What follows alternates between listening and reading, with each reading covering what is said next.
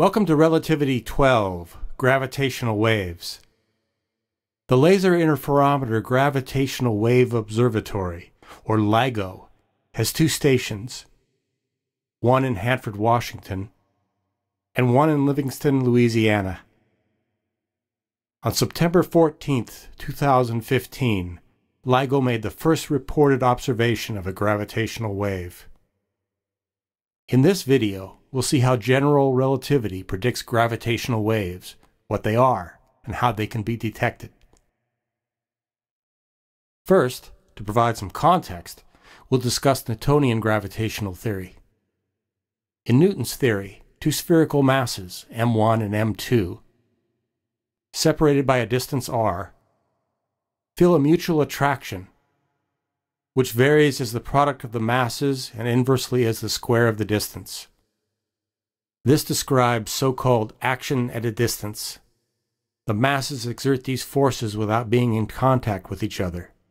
Indeed, without, apparently, being in contact with anything. So it's natural to ask, how is the force conveyed?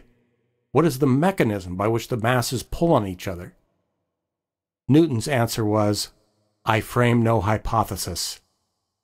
It is enough that gravity does really exist and act according to the laws which we have explained.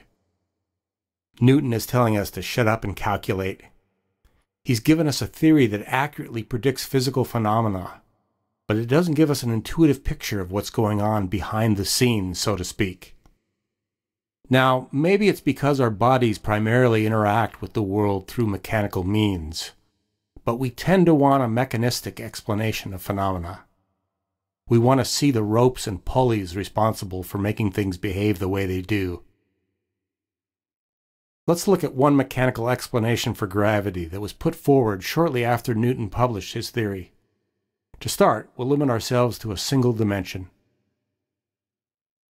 Suppose a plate exists in space, and suppose a continuous stream of particles flows from left to right. When the particles encounter the plate, they're absorbed. The absorbed particles transfer their momentum to the plate, which produces a force pointing toward the right, analogous to wind pushing on a sail. Now, suppose particles flow in both directions.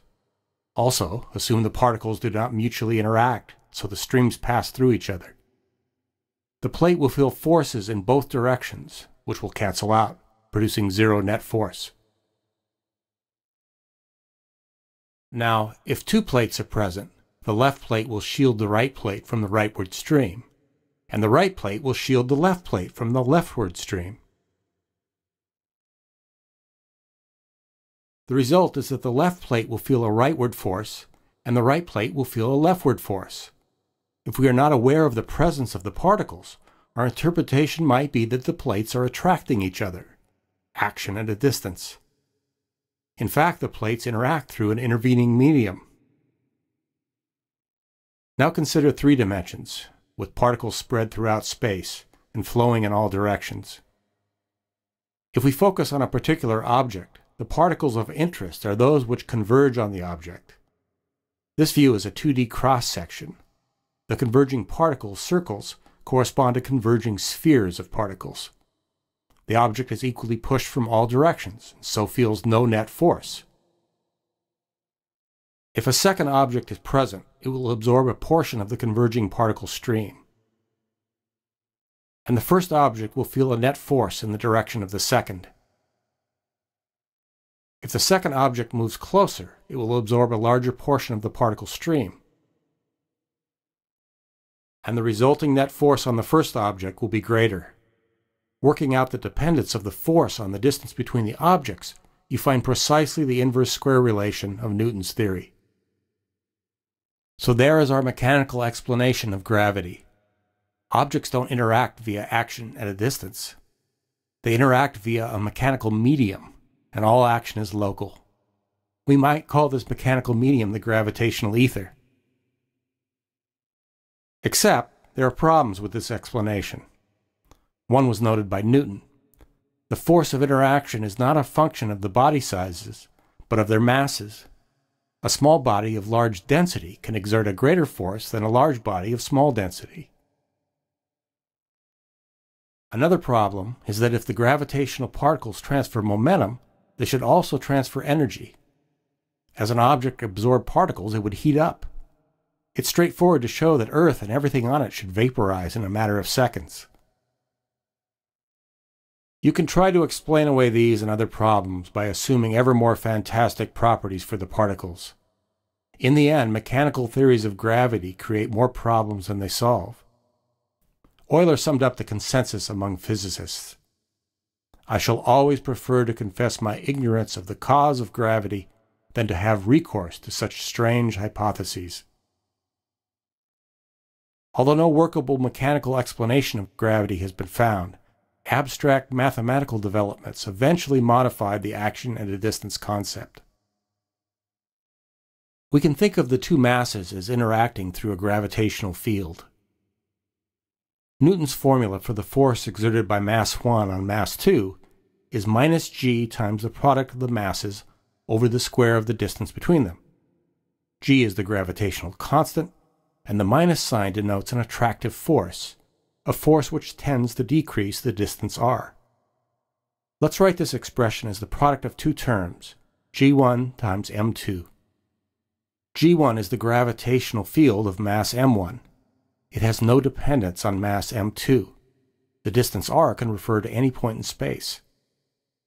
Our picture is that mass m1 creates a gravitational field everywhere in space, which points toward the mass and decreases inversely as the square of the distance. This field is not a mechanical thing we can view directly, but we can see its effects by placing a second mass anywhere in space and observing the resulting force. The physical predictions of this model are exactly the same as for action at a distance, so we might think of it as merely a mathematical tool. However, it does provide a framework in which masses do not interact directly at a distance, but rather locally through the gravitational field. We can add another level of abstraction by defining a gravitational potential. To motivate this, consider this figure, where h is height or elevation above sea level, and x is distance parallel to sea level, such as latitude or longitude. The gravitational field of Earth points downward with the same magnitude everywhere. Suppose we have a mass at sea level, and we move it to some other point on the ground. The theoretical work required is the mass m times a function u of x, which we call the gravitational potential. We want to know the force acting on the object parallel to the ground. If we move the object a distance delta r and record the change in potential, then the average force is minus m times the change in potential over the change in position. In the limit that the distance goes to 0, and dividing by the mass, we get that the acceleration along the ground is minus the rate of change of the potential function with distance.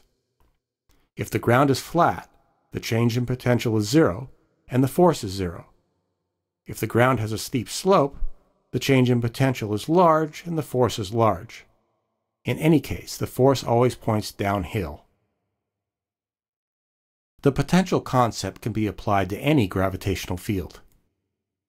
A mass m1 creates a potential u1 throughout all space. We can abstractly visualize this as forming a type of landscape, such that other masses will accelerate in the, quote, downhill direction. The potential corresponding to Newton's law of gravity is minus g times mass over distance. The gravitational field is then the negative of the slope of this potential. And a mass m2 will fall, quote, downhill, which is toward mass m1. Let's visualize a star surrounded by spherical shells of constant gravitational potential, which we show here in cross-section as rings. Now let's ask, what happens to the surfaces of constant potential if the star moves? Because potential depends only on instantaneous distance, the surfaces will move in lockstep with the star. We see that the gravitational potential concept hasn't completely replaced action at a distance. It's moved it from the interaction of two masses to the interaction of a mass with its gravitational potential. If all action is local, we might instead expect to see the moving star act on the first potential surface, followed by that surface acting on the second surface, and so on. The result would be a type of sloshing around of the surfaces of constant potential as the effects of the star's changing position propagated outward. In the 19th century, a complete theory of electromagnetism was developed. Here we show two views of the electric potential of a point charge as described by this theory. For a charge at rest, the electric potential falls off inversely with distance, analogous to gravity. When the charge oscillates, however, we observe the type of sloshing effect we've been talking about. But more than that, we see waves of potential peeling off and propagating away from the charge. These are electromagnetic waves.